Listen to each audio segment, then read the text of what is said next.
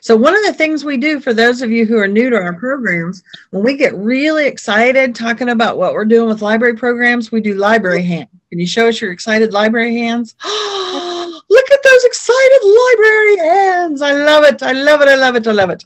So, and we also have what we call our library cheer. So we do cheers at our library because we're so excited about reading. So what we do is we count to 3 together, and then we say library as loud as we can. So we're going to start out tonight with a library cheer just so we can practice. Okay. So is everybody ready? Let's see those library hands. Let's see them. Oh, look at all those library hands. I love it, love it, love it, love it. All right, here we go.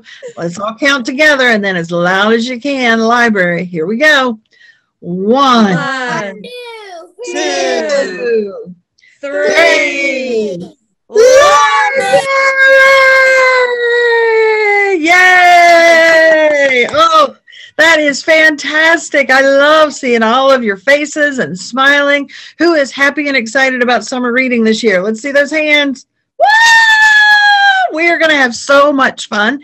Do you know that just today we had number 500 sign up?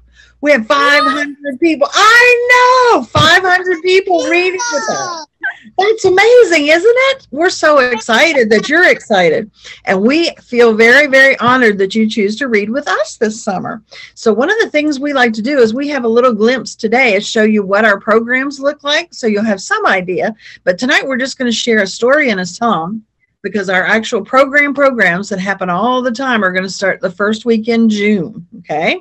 So what we're going to do right now is we're going to start out with what we do during our programs. We're going to start out with our welcome song, and Miss Olivia is going to sing it. If you notice, Miss Olivia is on tonight. Look, she's got her grad on top of her head, and she's wearing her beads around her neck, because guess who graduates from high school Thursday night? Miss Olivia! Yay! We are so excited. Miss Olivia has actually been with us for 6 years now.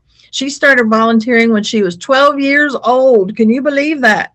She volunteered and she volunteered, and then we hired her as our first teen intern, and now she's actually working for us part-time for this summer for summer reading. So see all the fun things. You can even end up working in a library if you get started early on volunteering. So we're just happy to have her. Before I forget, I'm Miss Denise, and then we have Miss Olivia and Miss Annette and Miss Leslie. And who does Miss Leslie have with her? Meow, meow. Everybody give Miss Meow Meow library hands. Woo! And Miss Olivia has a visitor too. His name who's is that? Mystery. Have you guys come into the library and looked at Mystery in his tank? He's actually out here in the library. You can come visit him and see him in his big terrarium. So you can come the next time you pick up books, you can come see him. So we are so excited. So all right, Olivia, you ready to sing? I'm ready. Here we go. Everybody sing along. Here we go. If you're ready for a story, come sit down. If you're ready for a story, come sit down. Let's all gather near so everyone can hear. If you're ready for a story, come sit down. Yay! Well, we are so excited. The story we're going to share tonight is a really fun one, because we've been talking about summer programs and everybody reading, right? So we're going to share a book tonight. So keep an eye on your screen, and Miss Olivia is going to put up the pictures for How Do You Read to a Rabbit? And this is a book by Andrea Wayne von Koskenglo, and it is actually done by Anik Press, which is Toronto, New York, and Vancouver. So here we go. Is everybody ready? Here we go. Do you read to a rabbit? Everyone likes a bedtime story, but have you ever tried to read to an animal? Maybe some of the animals in your house? If you read a bedtime story to a hippopotamus, he might want to sit on your lap. Uh-oh. That looks pretty scary, doesn't it? A hippopotamus on your lap might be a little hard, huh? Can you read aloud to a kangaroo? No, she'll want to jump around far too much. Look at them trying to read and jump. That'd be a hard thing. You can try to read to dolphins, but your words would get all wet. That would be hard because your words would smear and smudge and you wouldn't be able to see what you were reading. And why can't you read a book to owls? Because they'll keep asking, who, who? Isn't that what owls say? Yes. You can choose a good book for an alligator, but don't let him get a taste for the story. What's he doing to the book? He's eating it. Oh my gosh, you have to watch those alligators. If you want to read to bunnies, you'll need books and books and books. Look at all the bunnies in the picture. Do you see how many? I wonder how many bunnies are in that picture.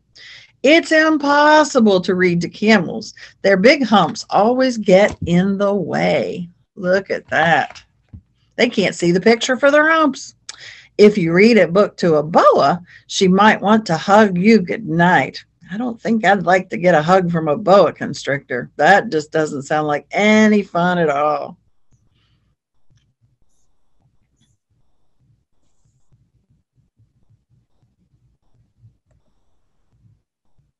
Oh, it froze.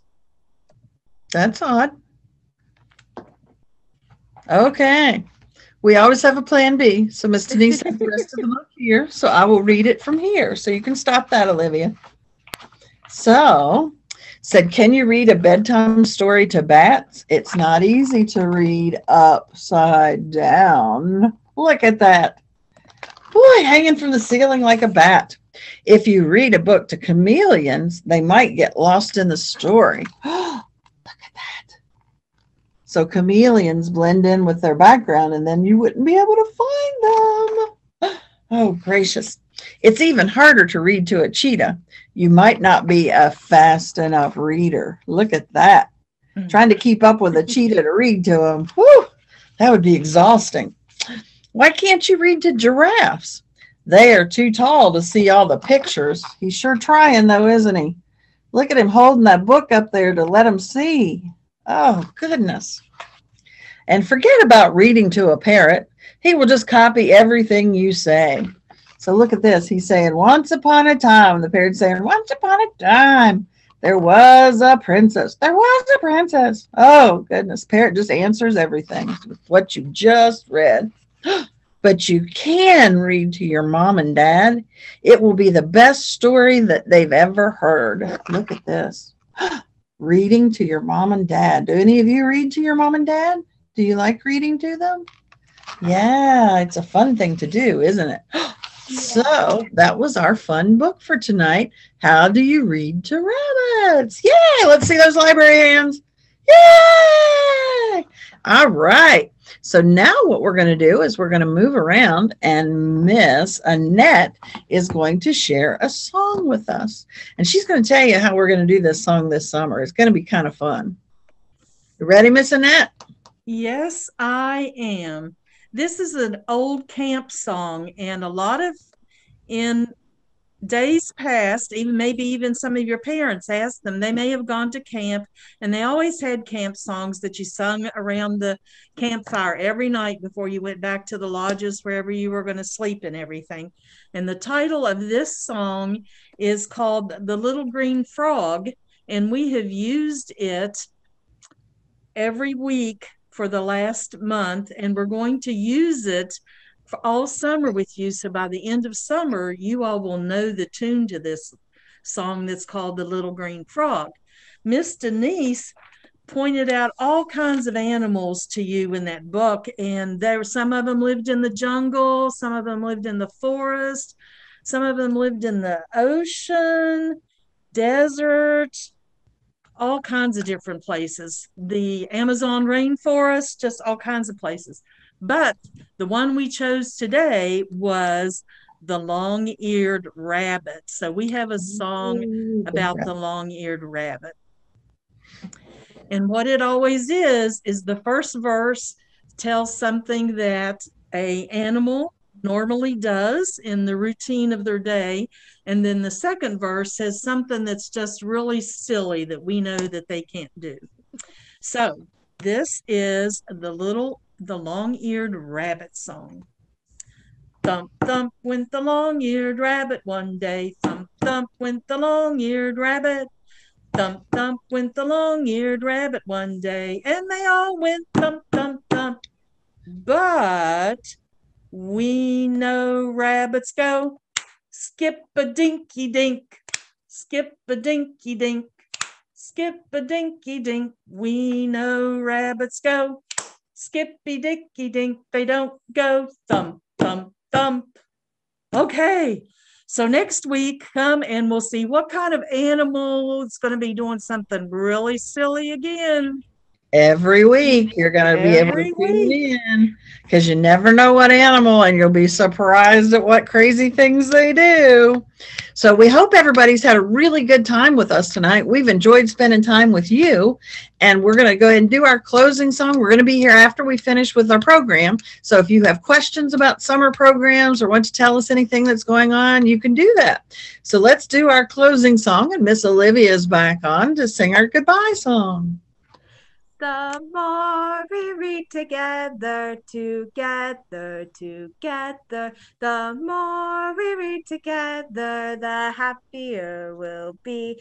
For your friends are my friends, and my friends are your friends. The more we read together, the happier we'll be. Let's see those library hands. Woo! Yay! And you know how we end all of our library programs. You guys got a good warm-up opportunity tonight. So we're going to have you do the library cheer with us. It's count to 3 together, and then library as loud as we can. So is everybody ready? Here we go. 1, 2, 3. Yay! Yay! Let's see all those library hands.